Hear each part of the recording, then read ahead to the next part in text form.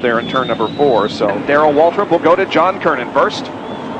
Bill Elliott expected to take on 4 tires. This is something they did not want to see. Oh, look out, look out! Oh, my gosh. Ricky Rudd got tapped in, one of Elliott's crewmen, underneath the cars. He came flying in.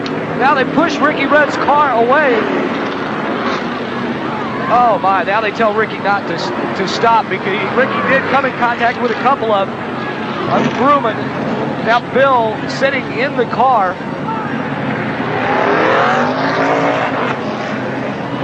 We see Bill Elliott stop. We see the car go to work. Here comes Ricky Rudd. The car just spins. The rear wheels lock up, and he just slams into the right rear of the Bill Elliott car, and the right rear tire changer is in there. Also, the tire carrier, I believe, was hit. Here comes Rudd's car in. You see the right rear tire changer did not know that car was coming, and the jackman was hit as well. Folks, I'm sorry to yell, but, you know, we know these people, they're family, and I saw it coming, and that's why I just... We have seen so many, and you can see Dr. Jerry Punch is on the scene.